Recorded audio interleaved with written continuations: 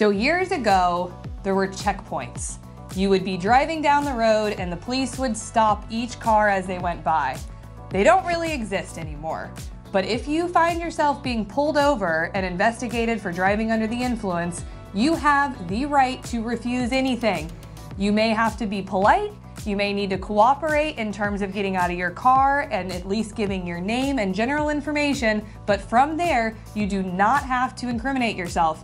You don't have to let them look at your eyes. You don't have to do field sobriety exercises, and you do not have to provide a breath sample.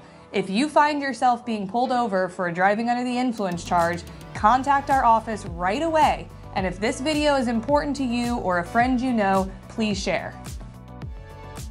Carlson, Meisner, Hart, and Hazlett, protecting your rights since 1971.